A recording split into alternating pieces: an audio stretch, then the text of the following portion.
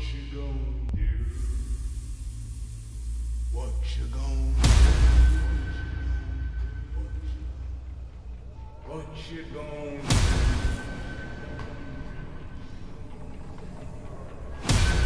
Maybe outside of like musical theater, this has to be the most physically demanding genre because it asks so much of you guys. I mean, the screaming is one thing. From your point of view, what does the horror genre and this series, ask of you in particular? Well, the screaming and the tears is definitely, I mean, by the end of filming, I think I had no more tears left.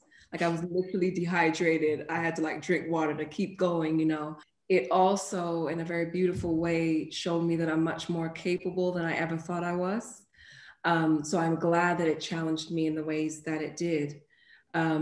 But yeah, it required everything. It required all of my experience and knowledge and just everything, and then some. And then I had to still pull from other people and research and all of that. So it was good, but it was worth it. You know, the story and Lucky and the people who could actually relate to the story deserve nothing less. I think it was a horror without the horror elements of the gore and the blood and the supernatural elements. It's a horror anyway. You know what I mean?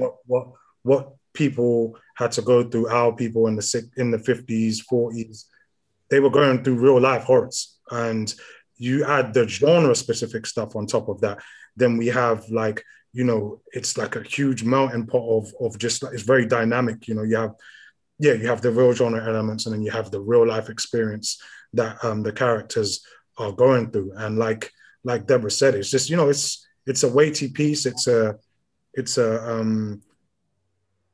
piece about American history, Black American history, which is American history, and it's very real. You know, we was experiencing real horrors in the 40s and 50s and 60s, and, you know, fused with the genre-specific elements is what makes for a dynamic show. And I think that for me personally, it was just about making sure that I could do the part justice, and I could play this Black man authentically, and having little Marvin write this character, I just wanted to make sure that I did the part justice.